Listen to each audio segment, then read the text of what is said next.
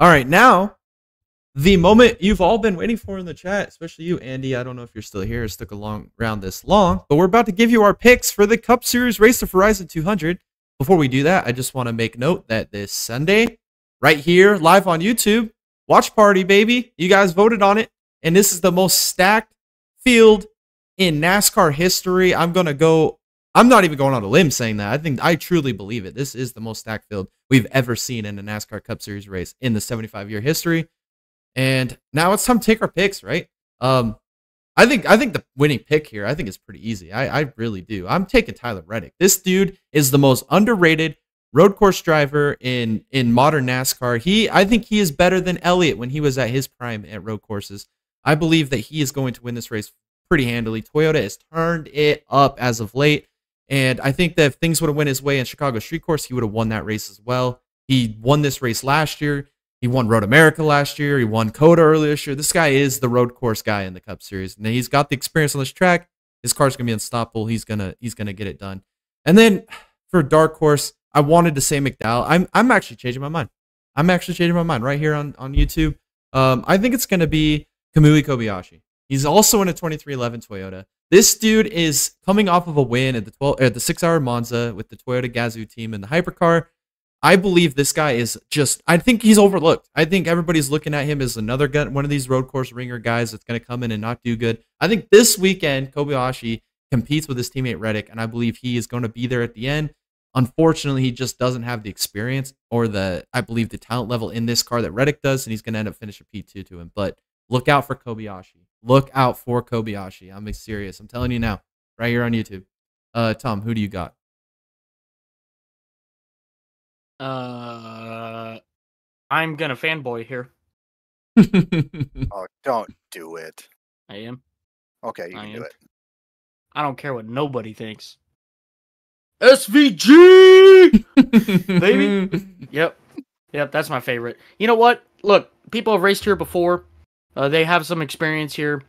I just do not think that these drivers in the Cup Series have the talent level that SVG does on road courses, with these heavy cars. I just don't think they do. I don't. Not a regular series Cup Series driver. I don't think so. I think, Trey, you bring up a great point with Tyler Reddick. Yeah, he's fantastic. Don't get me wrong. He's great. But is he comparable to SVG? I think so. I really do. I think Reddick is the best Cup Series regular road course driver on the circuit right now. All I'm saying is he's got the team behind him. He's got the talent. He's got the skills. I think he goes in his second Cup Series start and wins his second race. That's all I'm saying. Unheard of. That's crazy. I mean, I hope he does it for everybody's sake. Yeah. I really do. I just don't see it.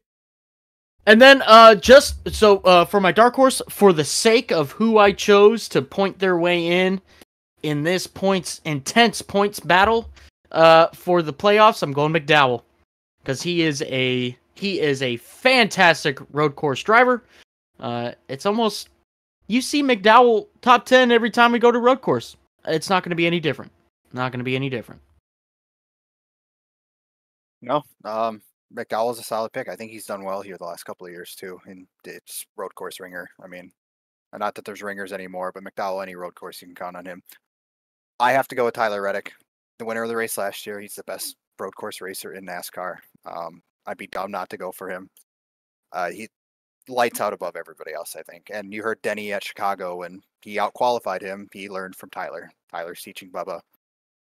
I think Tyler Reddick's the best, and drivers are learning from him. I think he's helping all the other Toyota drivers catch up to him and stuff like that. Dark horse. Oh, there's a lot of people to pick from. Just a lot of people are having so good with the road courses this year. I'm going to go with Ty Gibbs. Ty Gibbs needs to have a good finish. He's right there on the cut line. JGR's thrown out some good equipment. Ty Gibbs had some stellar runs this year. I'm going to go with Ty Gibbs as my dark horse.